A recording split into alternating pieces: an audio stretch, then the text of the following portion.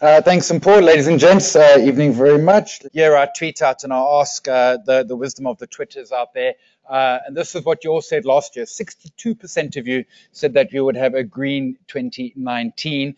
Spoiler alert, you were right. I know it doesn't feel like it, but our market is up for the year. So then this week I asked peeps what are they expecting for 2020, and 52%. Yeah, folks are getting nervous. You know, the key thing with this year is that if you were in ETFs, whether they be global or local, you've actually had a fairly good year. You've made the local ETFs are up 10 or 12%, including dividends. The offshore are up 20 or 30%, including dividends.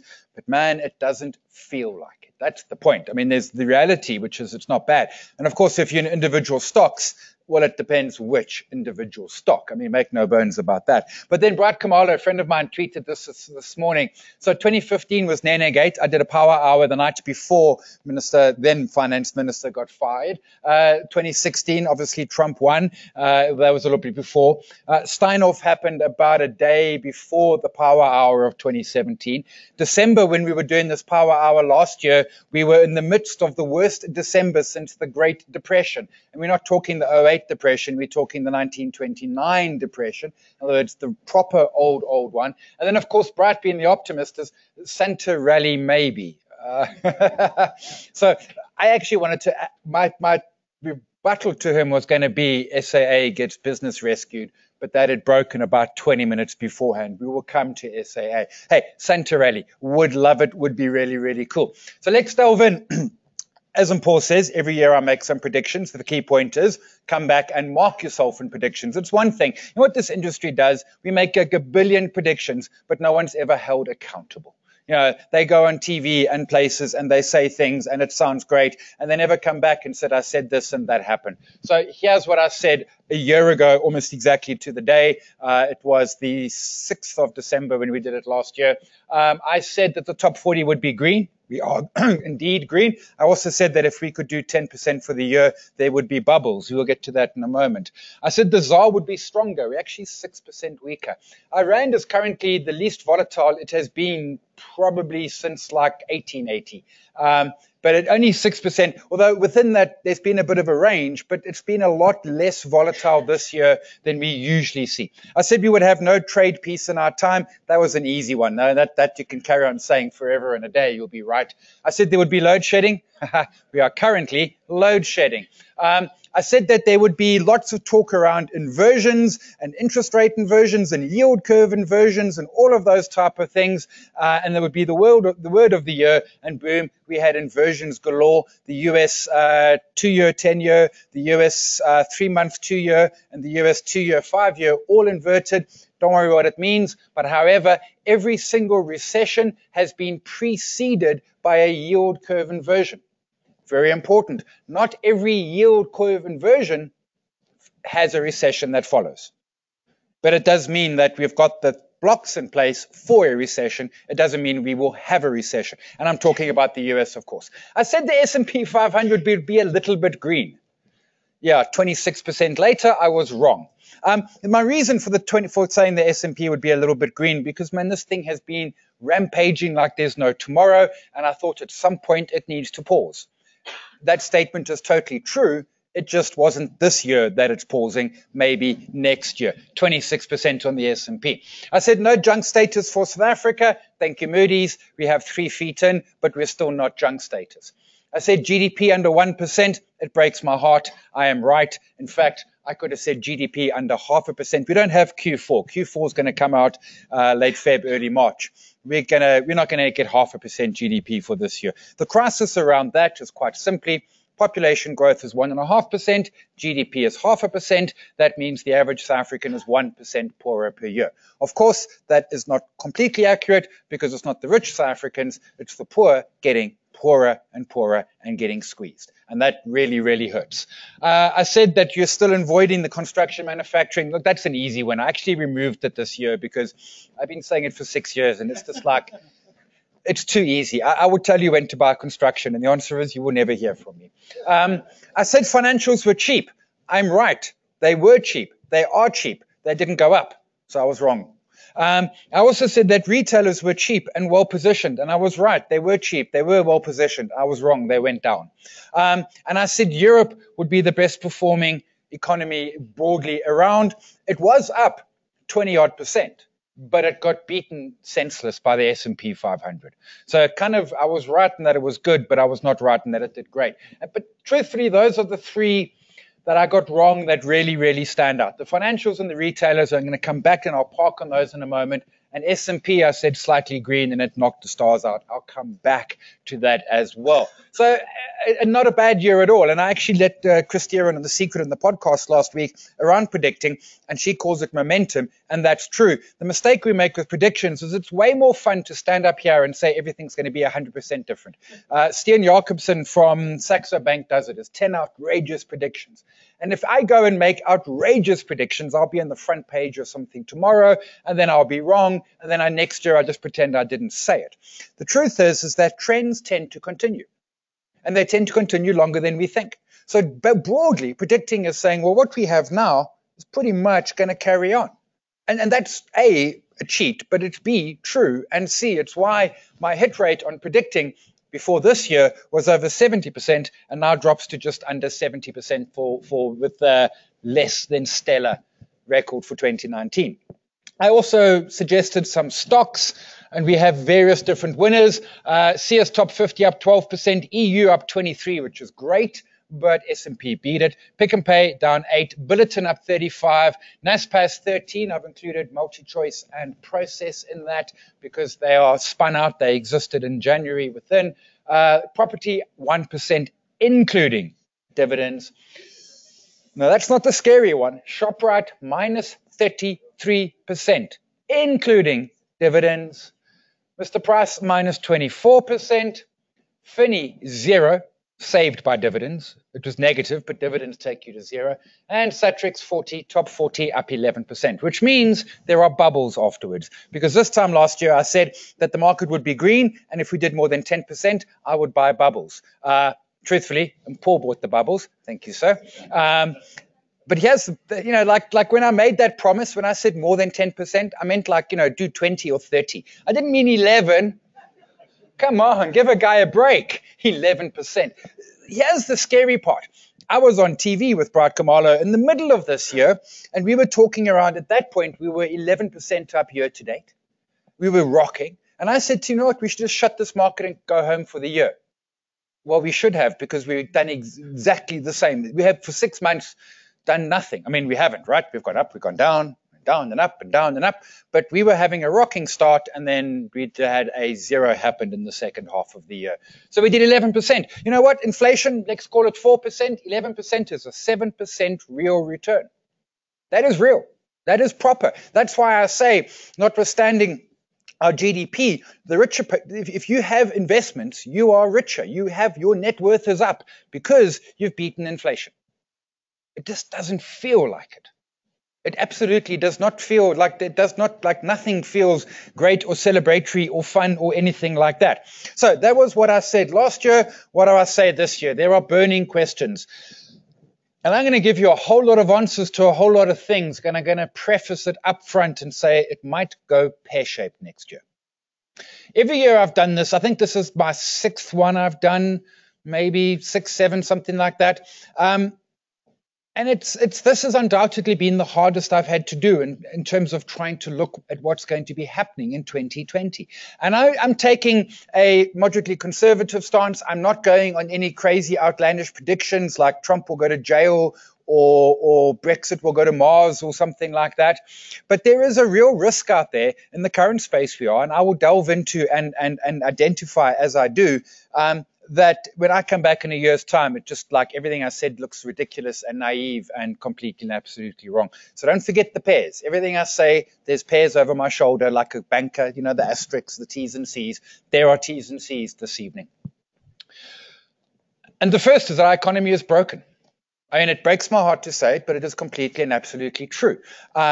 We have an economy that is just not working. In the last 7 quarters, in other words, from January of 2018, 7 quarters, we've only had 3 where GDP actually expanded. We've had 4 negative GDP counts in 7 quarters. We are currently, as I talk, experiencing load shedding, notwithstanding that Unit 1 of Medupi went online last week. That is 600 megawatts of power, but where is it? We are load shedding. Now, our economy is just, it's not that it's fragile or anything, it's just currently broken. Is it fixable? Of course. Is it going to be fixed? Well, that's politicians and who knows. More importantly, is it going to happen quickly? The answer is no. It's not going to happen quickly. It's going to take time. This is not something which we're going to wake up in a week and our economy is suddenly roaring. The point is that we can do this. Look at those green bars there. When the 3 M's were running our economy, Manuel Mbeki and Mboweni. Mboweni at that point, obviously at the Reserve Bank. We were absolutely rocking along. You know, I've had arguments, most notably with David Shapiro, where he says that the ANC fundamentally doesn't know how to run an economy. And this graph proves that statement to be a lie. I get, in the early 2000s, there were some tailwinds which helped us. You know, the credit expansion, the expansion of social grants, and the commodity boom. The point is you've got to make something of, when you're handed something, you've got to make something of it. And we were able to do it. And we fundamentally did do it. But these last 7 quarters that we see right on the far side over there explain to us, you know, we talk around that lost decade. It was actually only 9 years. It felt like an infinity. But you don't just fix something overnight. And this is going to be slow and painful. And I mean, I say it again, our economy is broken, and that is an absolute tragedy. And I wouldn't call it good news, but the economy is not the market. And I will bring a slide up. In 3 slides' time, I will show you a slide that fundamentally proves that. The economy is not the stock market. The point is, we live in the economy. You know, this is where we live. This is where we earn. This is where we holiday. This is where we buy our goods and spend our money and own property and all of those sort of things. So it is directly hitting and impacting and truthfully hurting us as South Africans. It's not the end of the world. It's just not lacquer right now. And the light at the end of the tunnel may or may not be a train, but whatever it is, it's very far away. And that's the problem. It's the farness away. And we believed on Valentine's Day last year, when then President Jacob Zuma resigned, that 3 days later, everything would be fine. And when now President Ramaphosa announced his cabinet in late February of last year, our rand was 11.50. The optimism was tangible. The mistake we made is that this stuff is slow.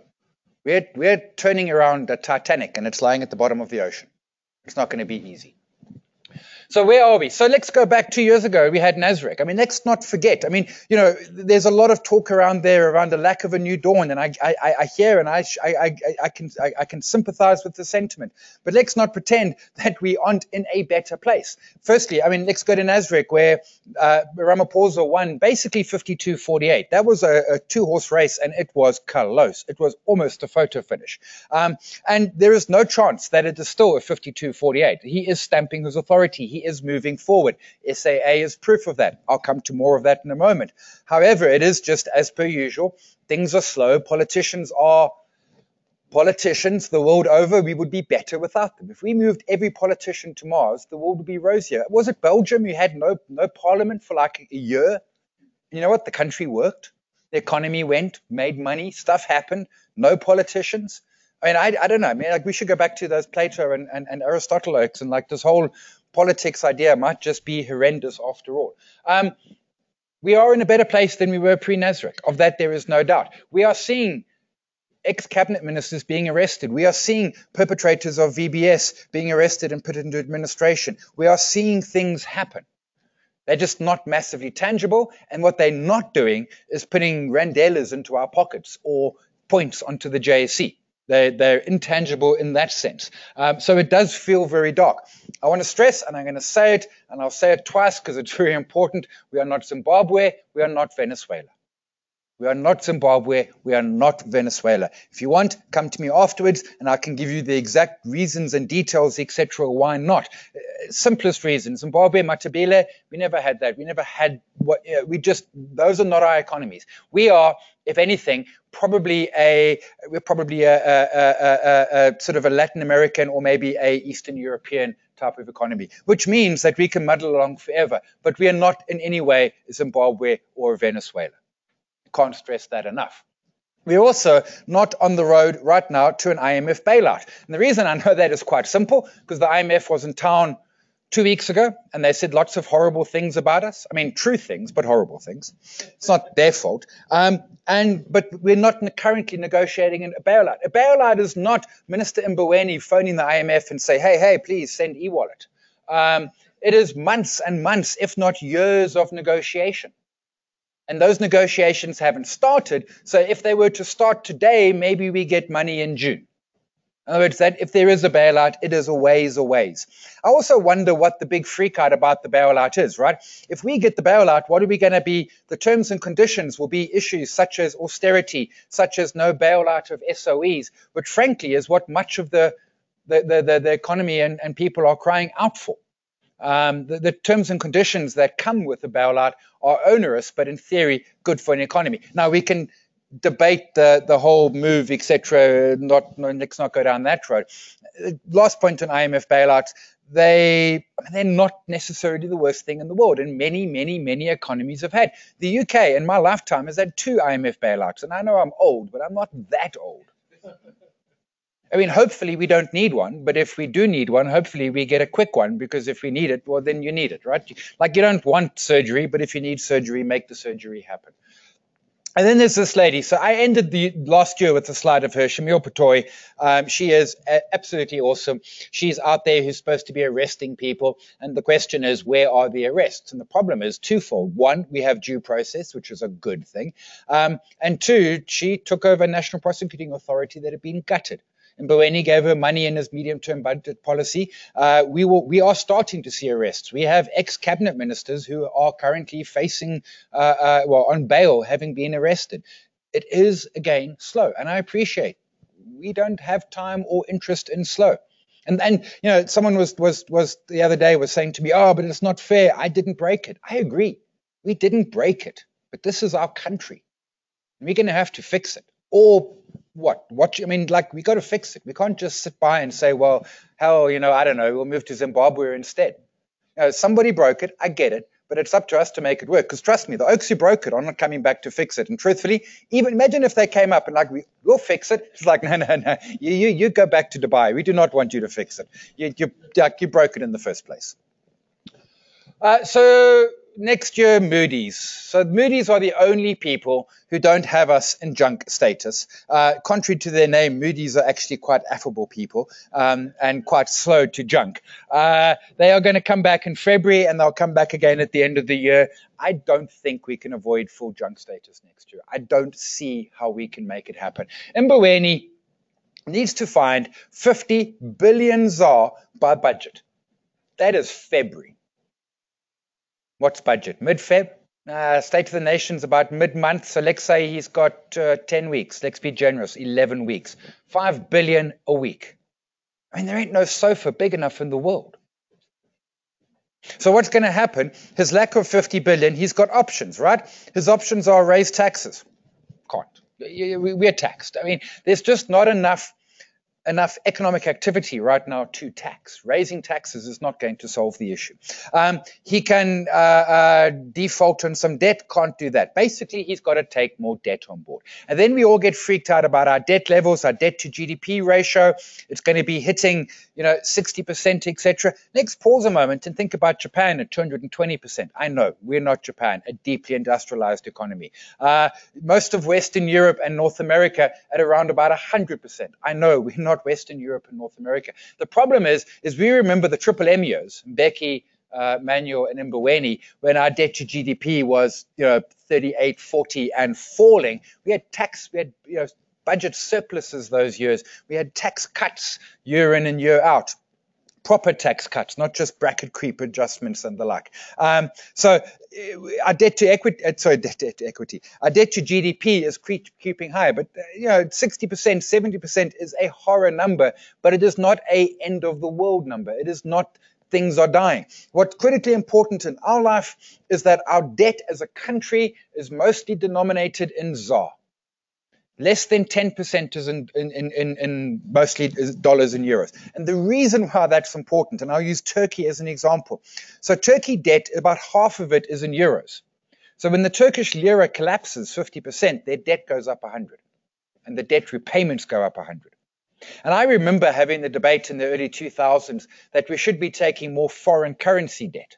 Fortunately, no one listened to me because I was wrong. It was a stupid decision, a stupid idea that I had. Because our debt is denominated in ZAR, it means that currency doesn't impact it. What it also means is that, truthfully, we just print our way out of debt. I mean, but then inflation and stuff and IMF and all of those sort of things. But I do think Moody's is likely to junk us in next year. Whether it'll be just after the budget or whether they'll wait for the sort of fourth quarter, I think they'll wait fourth quarter, but one or the other.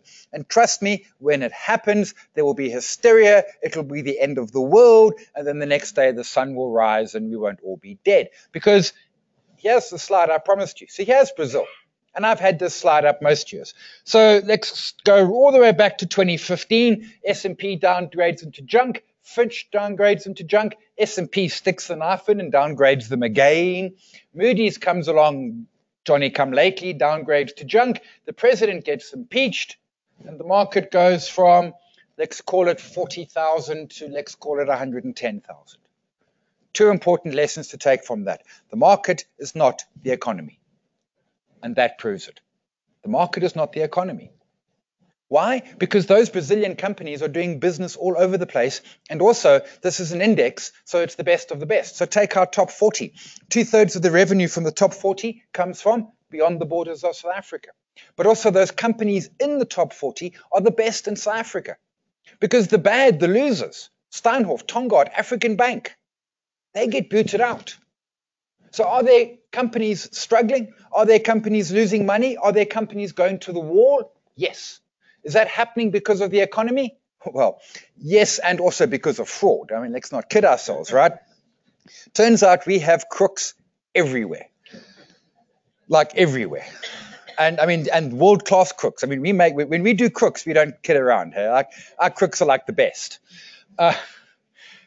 Please don't make that our heritage. It's the same here. It's the same everywhere. Your market is not your economy. There's also, so when we get downgraded to junk, the JSE will get slammed, our bonds will go crazy, the rand will collapse, and then it'll all revert back to normal. Why? Well, because being in debt does mean that some peeps won't be lending us money anymore because they can't, because we're junk. But we also pay 9% and we've never defaulted. And 9% in a low interest rate environment is a ginormous yield. When the only risk is that the SA government runs out of paper to print money. You will get your 9% back. Here's a random factoid. Brazil, full junk. Their 10-year government bonds trading at about 7.3%. South Africa, not full junk. Our 10-year bond trading at 9%. We are being priced more risky than Brazil, and they're in junk. Now, there's some oddities. A lot of the trade war stuff, soya, which was being bought from the US, is now being bought from Brazil. I mean, there's oddities happening out there. But, it's not a linear thing that junk, end of world. It'll feel like it. But like most things, when the news gets really, really, the world is ending, the best advice, turn it off and have a drink. Because so far, notwithstanding hundreds of dire warnings, the world has not ever ended. Not one time has our world ended. So then we have a budget in February next year from Minister Mboweni. He is not enjoying being finance minister, truthfully. He would much rather be doing avos in Mpumalanga. But the point is, he is finance minister. He needs to find 50 billion. He's not going to find it. Eskom debt, 400 and something billion as well. I'll come to that in a second. Unions, tax revenue. So SARS is on the mend. Again, I stress about the mend part. SARS doesn't get broken, and it didn't get broken in a day, and it ain't going to get fixed in a day. But we know we have the right people in place. We know that most of the crooks are out. We know that SARS of today is better than SARS of 2 years ago. We also know it's not as good as SARS of 12 years ago. Yes, but we can get back to 12 years ago. We have hope. You know what we do in South Africa brilliantly well is elections. Aside from crooks, we do elections. We have elections, somebody wins, and the losers go home. Very unhappy, and then they plan and plot and everything to win next time. But we do elections, and that is something which we kind of just somewhat take for granted. But look around at other elections that are happening and all the accusations and claims, and I'm talking here about Brexit and US elections, not about Zimbabwe and Venezuela. We are very good at doing proper, fair and free elections. And yes, the losers plot against the winners, but they do go home and plot at home. You know, everyone's like, oh, but Ace is plotting against Ramaphosa. Of course he is. He lost. What does a politician do? When you win, the first thing you do is plan how to win next time. And when you lose, the first thing you do is plan how not to lose next time. It's what politicians do. So this budget is going to be horrendous. And let's start with SAA, which I'll come back to. Let's touch on SAA. I've got a picture here. Yep, there's my SAA picture. So I said this a month or so ago. So I've been flying SAA for 20 years. I can't fly SAA anymore because it's important that when I plan to fly, I actually arrive somewhere. So when they were on strike, I had 3 SAA flights and they put me on Mango. You know that somehow the first Mango flight in the morning, number 1 flight, can be delayed an hour? Like what happened? Like did someone oversleep? Actually, no, that must be what happened, right? Someone overslept. I mean, like the flight late at night, delayed, of course. But the first one, Mango somehow delays the first flight. So here's the thing. They're in business rescue. They are in the Dwang. I think they'll get an equity partner. Comair is quite interesting because of SAA. I mean, whether SAA goes down or not, there's going to be less SAA flights, right? I am one individual who for 20 years has flown SAA and will not book SAA next year except my Voyager miles. And then I will like literally go to the airport, check an airplane and say, I want a Voyager mile on that plane, please. Like I want it to be revving up. Like I want to know it's going to happen. So I'm going to go fly on somebody else, which is going to be good for these somebody else's. Listed as Comair. Interestingly, SAA owes Comair 1.2 billion. They've probably paid about 400 million of it. The other 800 million is not coming. That is, sorry, not going to get it. But Comair is going to be potentially a winner here. I do think they will find an equity partner. I'm not going to go into the details because of time. It's going to be messy. But what happened here at SAA was the union threatened to strike, and SAA management locked them out. They said, you don't strike. We just like closing the business, like we shut down. So they shut down for what was eventually, what was it, about 10 days in total. And that was a shot across the bows. Why? And it breaks my heart to say this, but Cyril Ramaphosa, who made the unions in the 80s, who is a unionist man at his core, is going to have to break them. And I am a unionist. I believe in unions. I support them as a concept. But in this case, Cyril Ramaphosa, and particularly, there are 2 he needs to break, and that is quite simply Eskom and government employees. And SAA was the test. So now when he goes to negotiate with Eskom, and the workers are like, what are you going to do? Shut us down. He's like, well, hey, looky, SAA, I'll shut you down. Now, he can't shut down Eskom. I get that. He could shut down the government. I mean, would we notice? I mean, I got to renew my driver's license. If you could do it after my driver's license is renewed. So I think SAA has been a test case. Government has gone fairly hard at them. They shut them out. They said not interested. Eventually, when the workers went back to work, they got exactly the same deal that had been offered to them before they went on strike. So they didn't get any improvement in their deal. And the small print says all of this happens if we get 2 billion rand from government. In other words, oh dear. If you don't, so they're not getting their increases because now business rescue and the money goes somewhere else. So I think SAA has been that test case, but there are much harder jobs to still come, and that's the public sector wage bill, and it is Eskom. Eskom's 400 billion debt is a humongous crisis. There are a number of clever ways we can solve that problem. I think the cleverest is PIC issues a 10-year zero coupon 200 billion rand bond, which effectively takes half the debt off Eskom's balance sheet, and it gives Eskom 10 years to repair it. And if they default and PIC loses the 200 billion, that's on us as taxpayers because PIC is a defined benefit. In other words, your pension's guaranteed, which means taxpayers pay. And I know it's not fair, but you know what? You can either be fair or you can have lights. Further, PIC's funded at about 108%, so PIC's actually got more money than it needs. So there are clever ways we can fix this. There are absolutely solutions out there that make it work. So the debt's one thing. The other thing is breaking power stations and then simply too many staff. And too many staff is going to be the big deal. And that's what, I mean, basically that's where the 50 billion comes from, except like February, TikTok. Eh? So budget's going to be a horror story. I think Comair is going to be one of my punts for the year, and I think SAA will get an equity partner, but I've got to find a new airline with nice lounges and on time and Voyager miles. The irony is I get a thing today from Nedbank. Oh, spend and earn Voyager miles. I'm like, guys, have you not seen the news? So the Rand's been treading water. And it's actually been doing okay. I mean, look at this. So that there is the big dip is Ramaphosa's cabinet announcement. We went to 1150. We've been bouncing around. That big spike out there is actually Nene being fired. It actually went to 18. These are month-end numbers, so it doesn't show the full pictures of them. The Rand has been kind of treading water. We're a little bit weaker this year. And it can go one of two ways. And I know for a predictor saying, on the other hand, is really wasting everybody's time. But if I am right and the world doesn't end next year, the Rand should strengthen. But if things go horribly pear-shaped, and I'll come to some of those in a moment, the Rand goes weak. It's as simple as that. So I'll come back to it. Top 40, we are still broadly in our 5-year sideways market. This is now the 3rd year in a row, which I will say to you, I have never seen something like this before. It was true a year ago. It was true 2 years ago. It is true today. But the fact that I've never seen it before, well, patently it means that I should get out more. I don't know. I mean, like, this is just what it is. However, the market is cheap, cheap, cheap. And I'll come back to that more in a moment. Bitcoin still, unless you are a drug dealer or a crook, Bitcoin is struggling to find a purpose. And truthfully, 5 years ago, I would have said to you, blockchain is interesting, but it turns out blockchain is struggling to find a purpose. I own 2 just in case. My plan is that when the 2 Bitcoin are enough to get me into a space trip, I'm going to go to space with my 2 Bitcoin. The problem is that the price of space trips is coming down, but Bitcoin's coming down faster.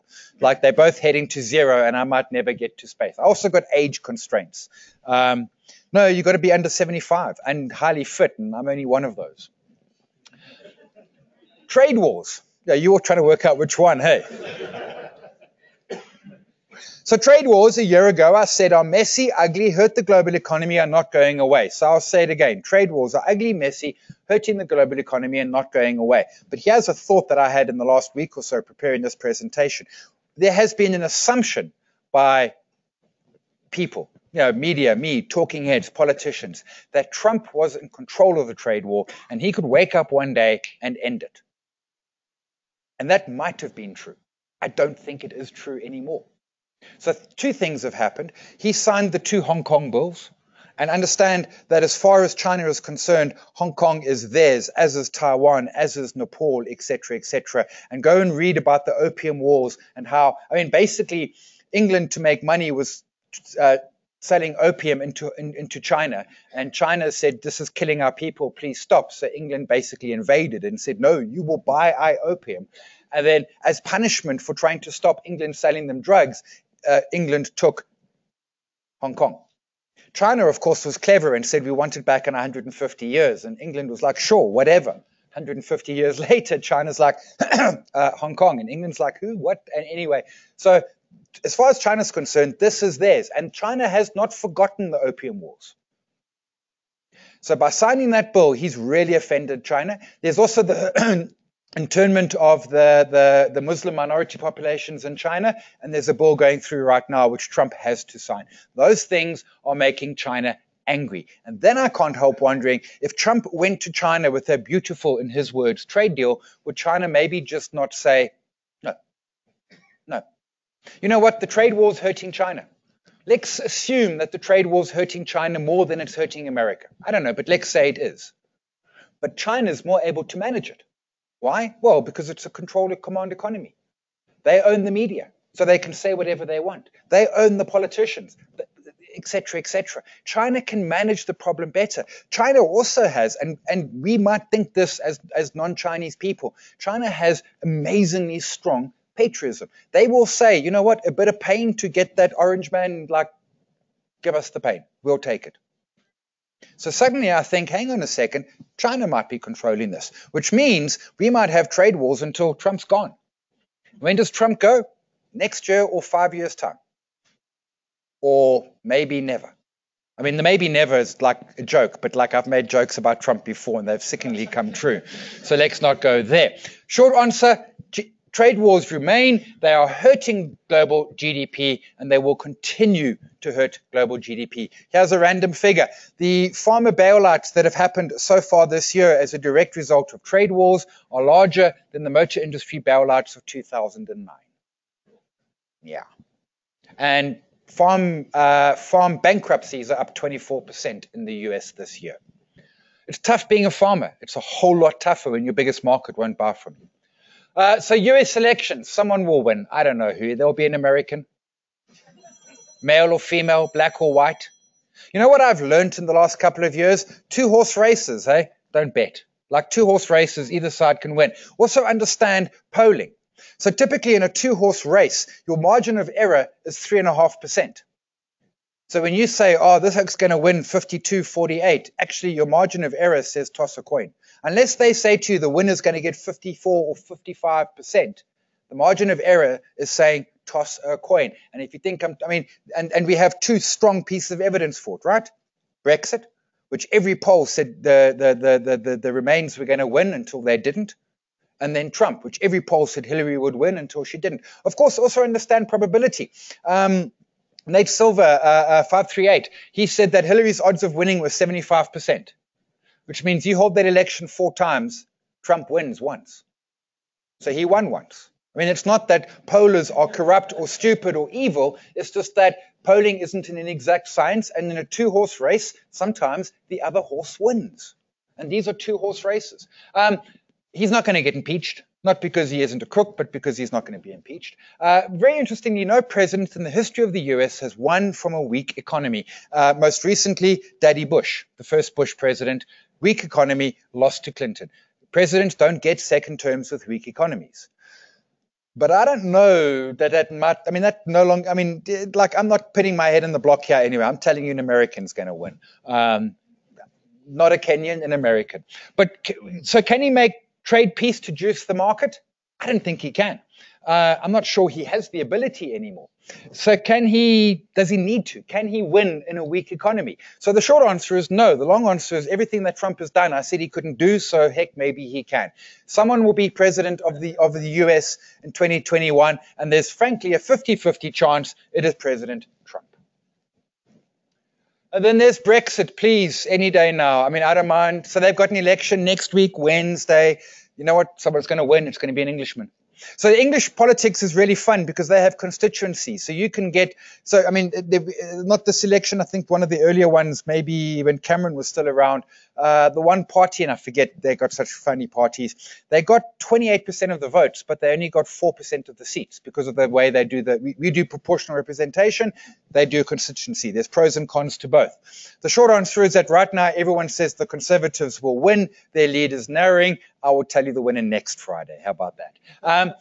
Brexit will happen because everyone who's running in that election, except the Oaks who can't win, are saying even if Labour win, they are going to do Brexit. Is Brexit a mess? Yes. Is it a stupid idea? Absolutely. Is it bad for the English economy? Without a shadow of a doubt. Is it going to happen? Yeah, it'll happen.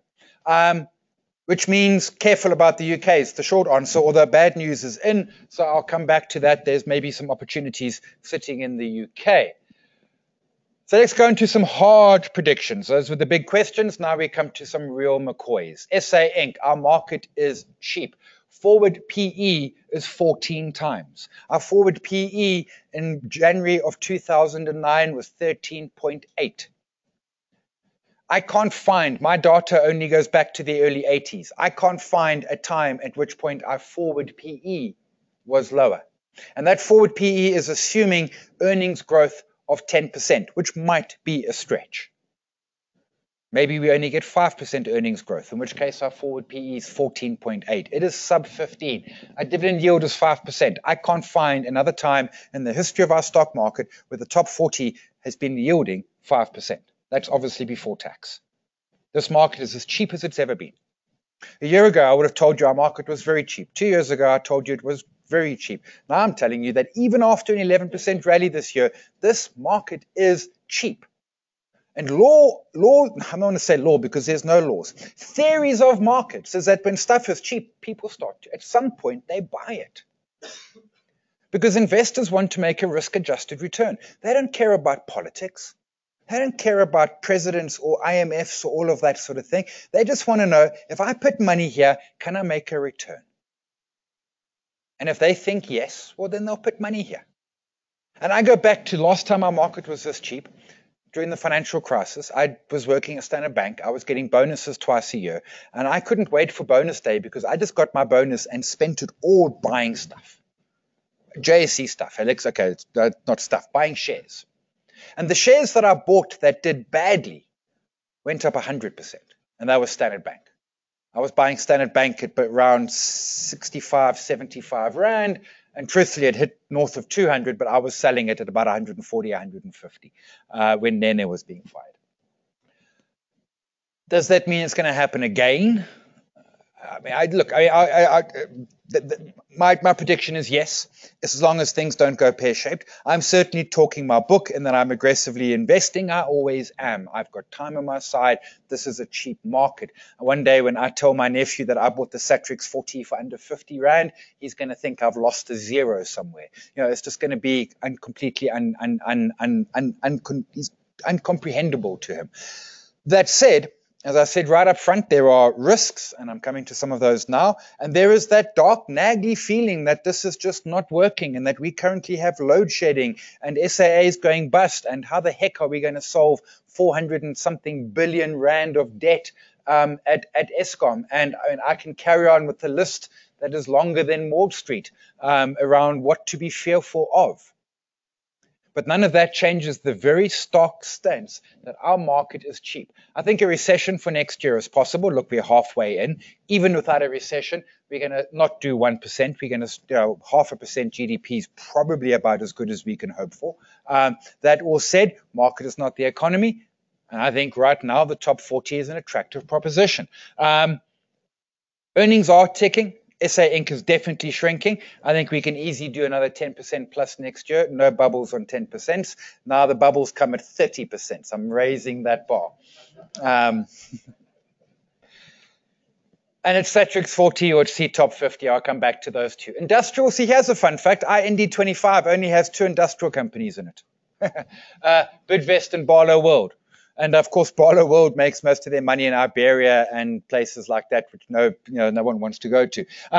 It's really Naspers, which is 28.8, Process is 6.5. Richmond and Shoprite are the 2 biggies in there. I own both. Aspen might be if you want to take a little risky punt somewhere. Aspen's not a bad. I tell you why.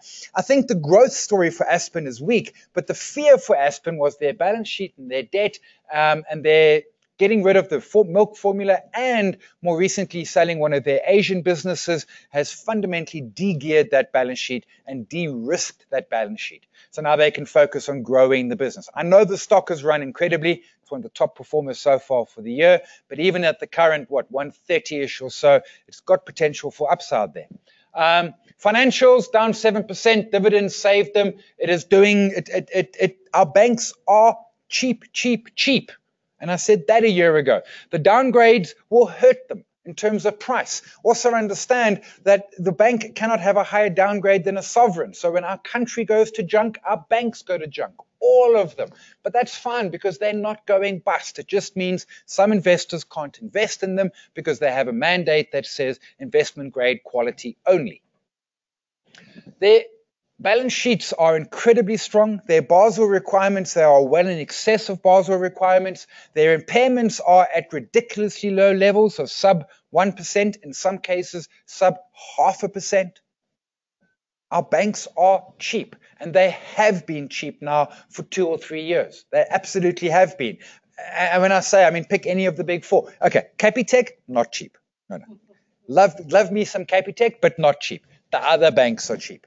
And I'm not talking Investec either. Investec's interesting. I think the unbundling of 91, which is a really curious name, will create some value unlock, much as it did for Old Mutual. But as we saw with Old Mutual, be careful, because the value unlock can also unravel when you start firing CEOs and stuff like that.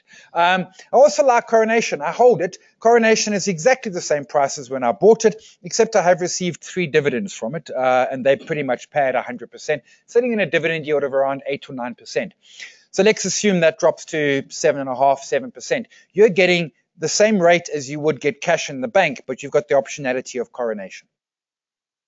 And what we have seen is their funds are starting to do a bit better, which means they can get some performance fees out of this scenario. And a market that starts to broadly do better means performance fees and assets under management growing at the same time. I think I've held Coronation for a year and some change, maybe 14, 15 months. Still hold it, still like it. I stress this is in my second tier portfolio, not till death do us part. I hold it until I don't love it, and then I sell it. And when you want to know when I sell it, all my shares are on my vanity page, simonbrown.co.za, so you can find out when I do sell it. Resources, so the commodity oversupply, which basically was at its peak in about 2009, 2010, has largely worked its way out of the system. We're at a fair bit of equilibrium in the commodity supply right now. Some of that helped by China wanting to kick out sort of the dirty steel miners, so they want certain better grades of iron ore, which fortunately is exactly what Kumba has. Kumba's at 64.5 instead of 62. I don't know what it means, but if you're an iron ore trader, it means a heck of a lot. Trade wars are hurting, less than I had anticipated, but they're hurting GDP. What we're seeing, though, is the new response to struggling economies is you can't lower rates because, well, hey, like they're at zero, so you do infrastructure spend, and that plays into commodities. My favorites here are always going to be the big diversified BHP Billiton, Glencore, yeah, or Anglo-American. But if you want a single commodity stock, your Sibanye-Stillwater is your story. The debt in that balance sheet has practically run its way out, and they are, at current commodity prices and rand levels, these guys are like a printing press. They just print money. And their debt will be, they will pay a dividend probably first half of 2021, maybe late 2020. But their debt is going to disappear. And Neil Froneman is on record as saying, you know what, it's time to maybe stop doing deals. Let's start returning some cash to shareholders. So single commodity stocks are high risk, but if you want some single commodity exposure, Sibanye-Stillwater.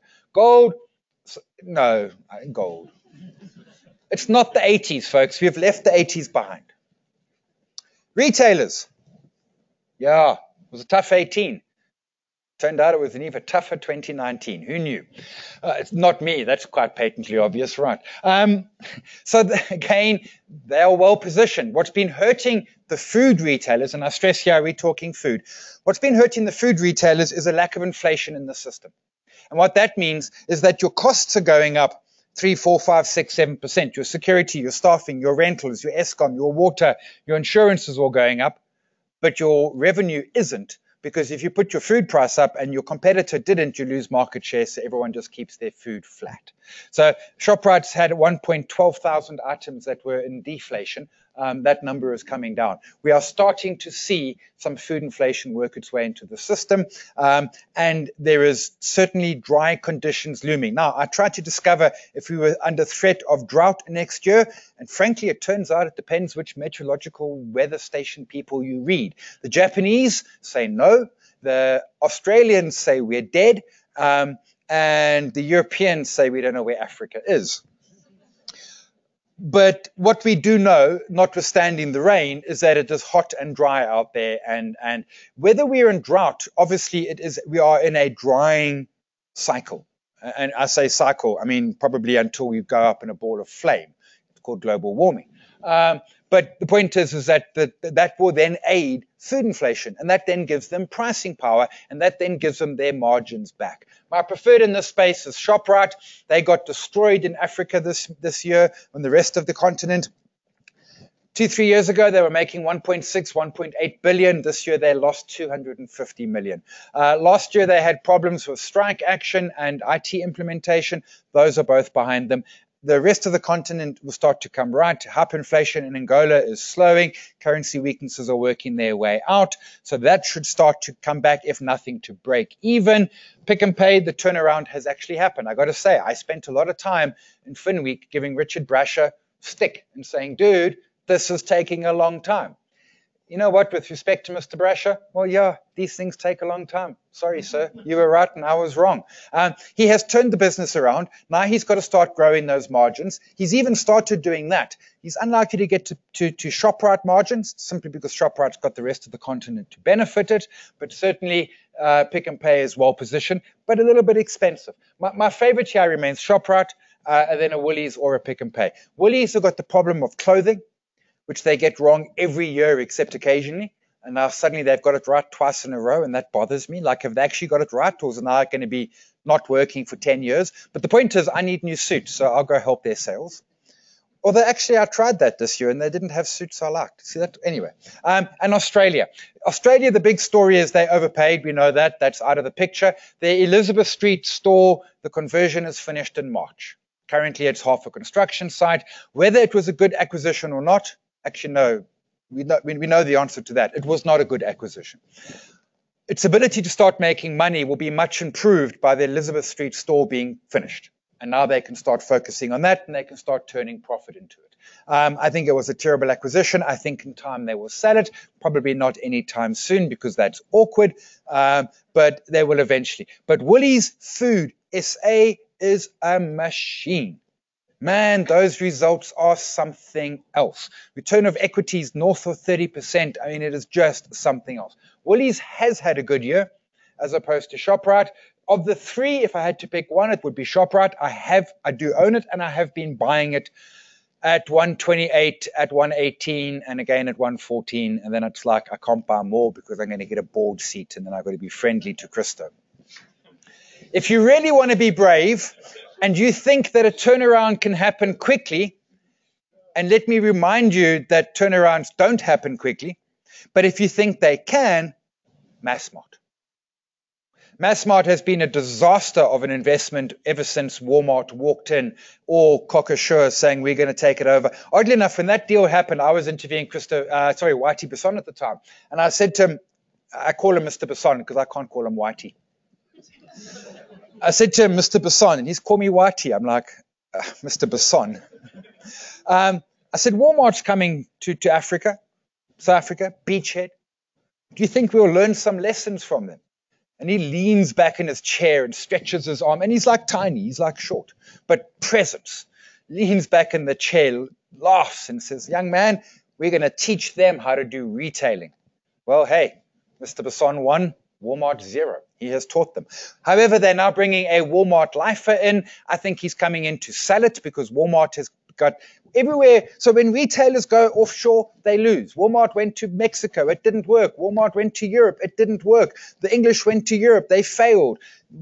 Retailers must stay at home. That's just the lesson that we know.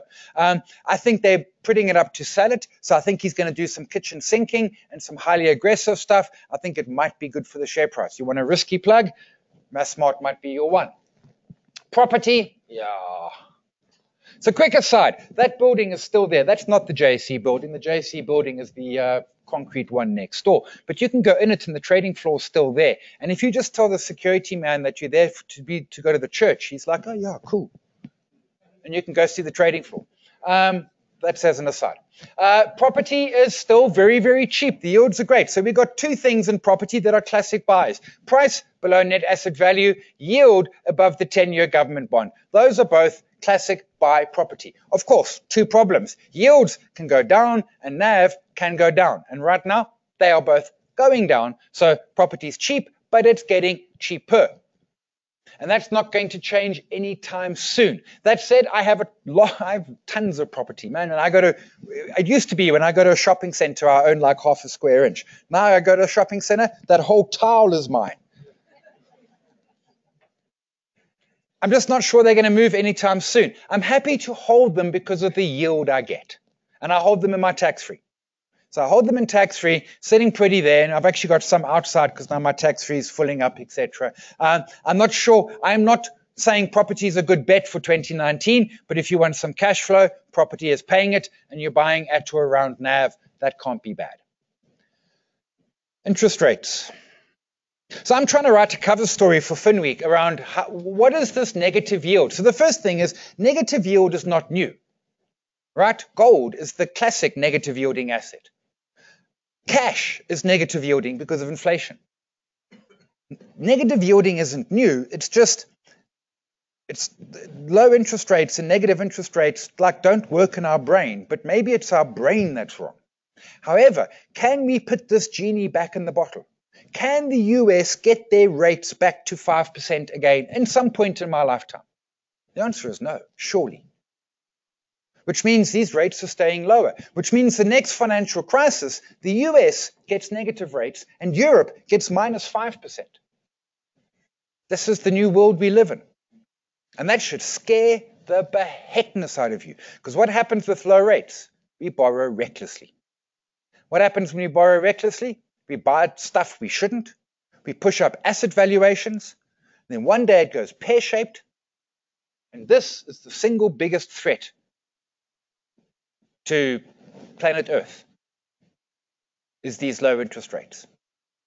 And it ain't going away. And I don't know how it does go away. There's one way. So actually, I got some ideas. How does it go away? Well, we just jack up rates. And we have the defaults and a giant financial crisis. And we work our way through it. And we come out the other side. And ain't no politician going to do that. And if you're a central banker and do that, you're going to be an ex-central banker before you finish your breakfast. So what about debt forgiveness? That's where it goes. Because here's what's happened, right? Global GDP trugs along. Dum, dum, dum, dum, dum, dum, dum. And in a perfect world, the value of all the stock markets, etc., would kind of be on global GDP. Except no. Global GDP's gone dum, dum, dum, dum. But valuations have gone through the roof. And that disconnect between the two is the biggest it's ever been, getting constantly bigger. And it is, I think, the scariest thing. That and global warming are the two things that, well, if I was kept awake at night, they would keep me awake. I sleep like a baby. So the only way out of this, frankly, is ginormous debt forgiveness. And whether it happens at sovereign level or corporate level or individual, I'm not sure. It's not happening at an individual. It might be corporate, it might be sovereign. But, I mean, you think we have a debt problem? The US has $20 trillion of debt problem. Ours is tiddlywinks compared to theirs. This ends ugly. But it is a can we can kick down the road for a long, long time. And when I say long time, like all of our lives. Like we've been kicking this can for 100 years. Actually, 90. Can we kick it for another 90? Sure. At some point, do we get something that makes the Great Depression look like a kid's playground? Maybe. Because I don't know how else this ends. This ends ugly or very ugly or extremely ugly. Those are the only ways. China, world's second largest economy, marching on, but slowing. The Chinese economy is slowing. Now, firstly, that makes sense. If China carried on growing at 7% a year for the rest of forever, it would be bigger than the universe, never mind bigger than America. It has to slow. That's just the law of big numbers. But it's not helped by by trade. Excuse me, not helped by trade wars, and not helped by an economy that is doing okay but not doing grand. So China's fine, but certainly a little bit worrying. I get my China exposure via Richmond and Discovery. I'm happy with that right now. I don't need any more China exposure. The US had a 13-year cyclical bear market, peaked in 2001 and didn't get above that level until 2013. That is a cyclical bear market, a decade and change of going absolutely nowhere. What happens after a cyclical bear market is what we call a cyclical bull market, where it just goes up and up and up and up and up like crazy stuff. We are currently in the cyclical bull. It can last another 5 years, maybe even another decade. Along the way, there will be, as there was in December last year, significant pullbacks. But in essence, that thing can go, and it can go like crazy. We are in the longest economic expansion ever in America and the second longest in terms of return on the market. The reason second longest, .com beats it. .com beats it because in 99, the NASDAQ in 1 year went up 100%. It doubled in a year. We've got some way to beat that. Assuming nothing goes crazy, this is not over anytime soon. This can carry on going. I do think we're going to get a pause in the US. I think with the election mania, I think with the trade wars, I think that the 20+% return is unlikely for 2020. Remember, I said that last year and I was wrong, but I'm saying it again. And what I'm saying is careful of this idea of sitting in cash. Oh, the world is ending, I must sit in cash. A year ago, you could have made a brilliantly compelling argument to sit in cash, and you are markedly poorer as a result today if you sat in cash. The point is that markets go up more than they go down. And our ability to time those down bits is zero. Now, I know someone who went to cash about there, 2012. He's American. He went to cash in 2012 because he was worried. Now he doesn't know what to do. It's like, should he get in? I'm like, dude, don't touch it. Because as sure as Murphy, when he gets back in, the thing will collapse. So longest economic expansion, tech profits are the driver, mostly driving it higher. Very important. Those tech companies, the FANGs, actually make money. Facebook, Google, or Alphabet, and Microsoft, they print cash. Those little earbuddy things that that Apple sells, earpods. If they were a company on their own, they would be the 32nd largest company in America. Yeah, that pondered my brain. Things you stick in your ear. Yowza. The trick is that it is all tech profits. Reversion to the mean, it has got too steep too far. It's got ahead of itself. We've also got inversion of the rates, and we've also got ISM under 50 for 4 months in a row. Both of those have preceded recessions, although we've also had those without recessions. I think US GDP is going to slow. I think it's going to get bitterly close. It might not go into recession. If it does, it'll be short and sharp. I also think we're probably going to have a modest year's return. If you're worried about the US, that ETF down there, GlowDiv, from core shares is brilliant because in order to be included as an American company, you need 25 years of dividend payments. And companies such as Apple don't because they were bankrupt 25 years ago. Alphabet didn't exist 25 years ago, neither did Facebook. So that ETF is very low on tech. Tech's been driving it. If things go wobbly, tech's going to take the pain. If you want to try and avoid the pain, GlowDiv. European Union, yeah, puddling along. Germany avoided recession. Like, yes. I still think Europe has better opportunity than the US in terms of return. They had a brilliant 2019. I think they can do it in 2020. I prefer the Ashburton, but if you want some real risk, Capco. Why? Because Brexit. Why? Because we're terrified of Brexit. You know what Brexit is? It's a terrible idea. You know what it isn't? The end of the world. They own some of the most valuable property in London. And as the cliche goes, no one's making more property until we get to Mars. So 2020, will the bear come out and play? I am not anticipating a violent, horrible bear. I am anticipating some GDP contraction. I think we might see some major global economies, potentially the US, either getting into or getting very close to recession. I expect those recessions to be short, sharp, and sweet.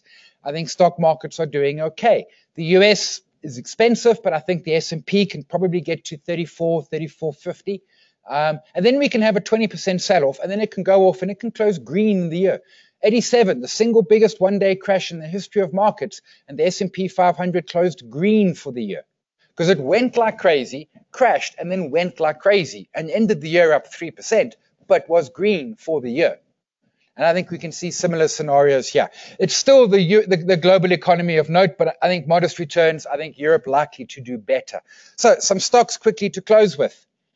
For local, either the top 50 from core or the Satrix 40. I'm agnostic. I own Satrix 40 by the truckload because I've been buying it for 19 years, and it's got an expense ratio of 0.1%, and I love cheap. Food retailers, ShopRite, Pick n Pay, Woolies. My pick would be ShopRite, but they're all quality, and they all can do. If we start seeing some food inflation, they can expand those margins. They can do well. Coronation for my financials. What the Satrix Finny? When we get downgraded and the financials collapse, there's going to be a point to buy like crazy. I don't know when it'll be, but it'll be there sometime. And Satrix Finney is a nice way of doing that. Resources, it's BHP or Anglo. BHP, my preference. Some people prefer Anglo because of your diamonds and other bits, but I think diamonds are a myth.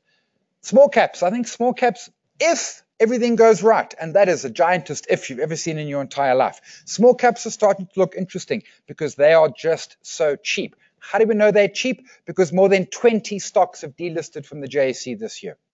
And you only delist stocks for two reasons: fraud/bankruptcy, or they're cheap, cheap, cheap. And they are cheap, cheap, cheap. This index already been running, but I think if things go swimmingly, there might be some space there. Your punts are Capco for the UK, are Comair for SAA, and Massmart because I think the Americans want to sell it, but they need to dress it up first. Your globals, Signet EU, but my international I keep vanilla. I stay with my Ashburton 1200. If you want to get niche, you can go Europe. If you want to go safe, you go with the Glow Div from CoreShares.